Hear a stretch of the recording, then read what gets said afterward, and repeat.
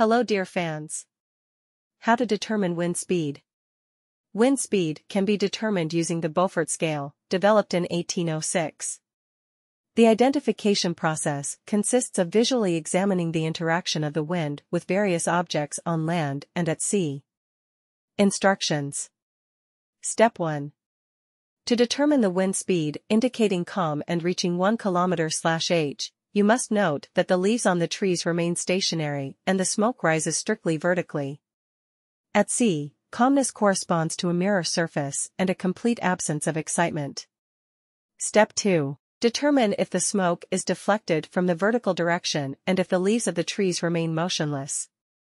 At the same time, there are slight ripples on the sea, and the wave height fluctuates within 10 centimeters. If this is the case, then the wind speed is from 2 to 5 km/h and corresponds to 1 point on the Beaufort scale. This wind is called quiet. Step 3.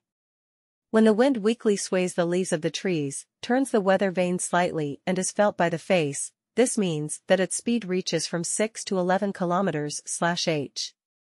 At sea, a light wind corresponds to the appearance of short waves and glassy ridges. Step 4.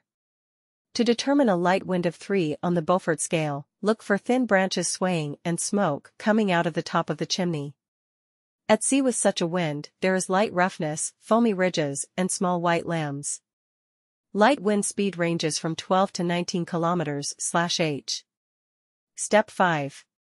If the wind is moderate, you will notice that dust rises from the ground, the smoke dissolves into the air, and the branches of medium size vibrate actively. Waves at sea reach 1.5 meters in height. A moderate wind corresponds to a speed of 20 to 28 km/h. Step 6.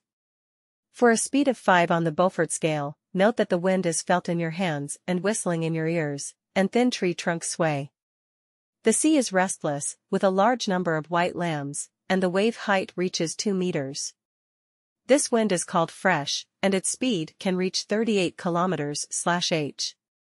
Step 7. In strong winds, you will see thin tree trunks bend and hear the hum of telegraph wires.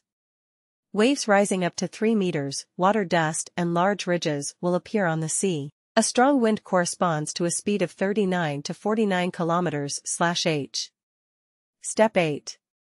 Large branches bend towards the ground, and it becomes difficult to go against the wind. This means that its speed reaches from 50 to 61 km/h. The sea is very rough, the foam breaks off the crests of the waves and spreads in the wind. This wind corresponds to 8 points on the Beaufort scale and is called strong.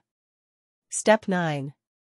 In a very strong wind, tree branches begin to break, and it becomes impossible to speak. Waves at sea reach 7 meters in height, splashes fly from the edges of the ridges. This wind corresponds to a speed of 62 to 74 km/h. Step 10. For a Beaufort 9 speed, note that the wind bends large trees, breaks large branches, and rips shingles off roofs. The crests of sea waves reach 8 meters in height, overturn and scatter into splashes. This wind is called stormy, and its speed can reach 88 km/h. Step 11.